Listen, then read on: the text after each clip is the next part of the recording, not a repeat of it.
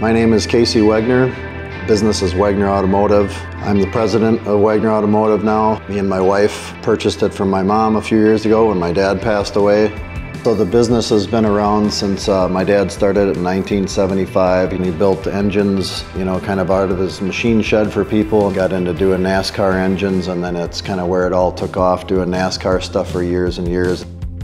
Didn't want to just see things shut down when my dad passed away. We still had the passion to try to make him proud, and we're trying to do a good job of that, growing the business.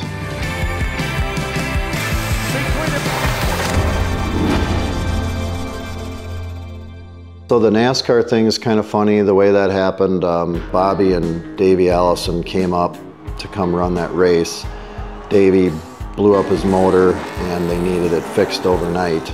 Well, the only guy that's going to fix an engine overnight or get you something is Carl Wegner. My dad looked at it and said, yep, sure, I'll see what I can do. And he worked all night, they got it, and then Davey ended up winning the Slinger Nationals. So Bobby, was so impressed by that's then my dad started making the trips down to Hueytown, Alabama. And that's where our big break-in was, to get into NASCAR as far as that goes. There's been so many racers that have won stuff with our engines, all the way back to Bobby Allison winning the Goodies 300, in NASCAR, went back then in the Buick V6 days, all the way to just the other weekend, Matt Shepard won a big block dirt modified race out in New York.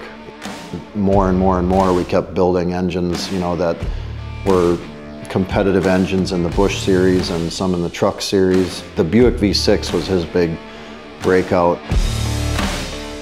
There was guys in Michigan, that he worked a lot with to try to get the things done, and I'm still lucky enough to work with one of those guys today, Dennis Russ. Us young guys need to try to do our part and make sure we learn as much as we can from those guys before they're not here anymore. So there's a lot of info to be offered, and instead of acting like you know everything, you'd be surprised what some of these good old boys know. A lot of our budget every year goes to a ton of research and development, and some things you find out the hard way. I mean, a lot of engineers have came in here over the years and they've asked my dad, how did you know, or how did you figure that out? And he goes, by breaking a lot of shit. He's like, I broke a lot of stuff and I had to figure it out the hard way and then fix it. It's all about the parts.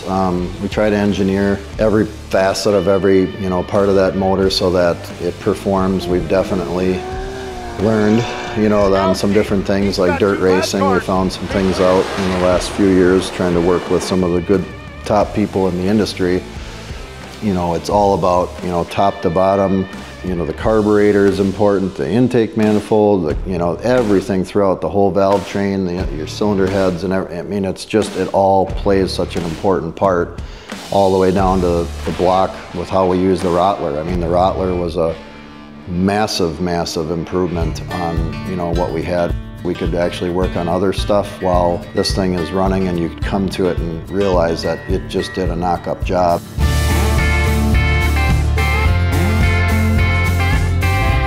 I've been here for 30 years. I'm quite hands-on at the track and on the dyno with what goes on.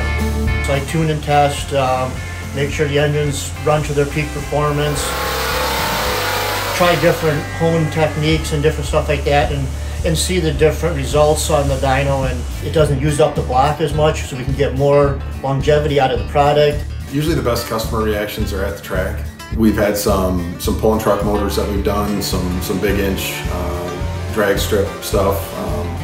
Just seeing the look on customers' faces when they have a victory. It's really just the quality of the work.